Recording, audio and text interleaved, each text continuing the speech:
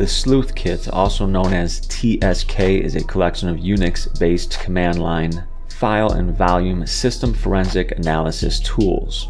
Typically this is installed by default on Kali Linux, but if not, simply run the command sudo apt install Sleuthkit. Now there are a lot of command line tools that are a part of this package. We're going to take a look at just a few of them. First one is mmls. This can be used to display the partition layout of a volume system. I'm going to run mmls on a forensic image called able2.dd. We get back the partition layout of this image, including the various offsets.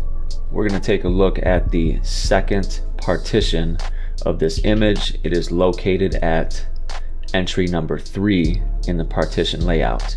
I'm going to grab the starting offset. I'm going to use a tool called fsstat. This will display general details of a file system. I'm specifying -O and I'm providing that starting offset for this particular partition on this particular image, and I'm piping it into less. And it gives us an abundance of file system information. Amongst other things, it lets us know that we are dealing with an ext2 type of file system.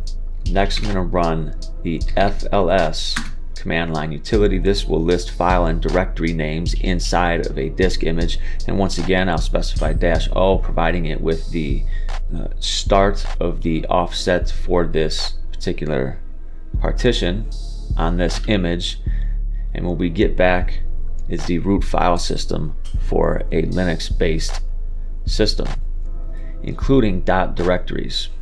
Fresh forensics, baby.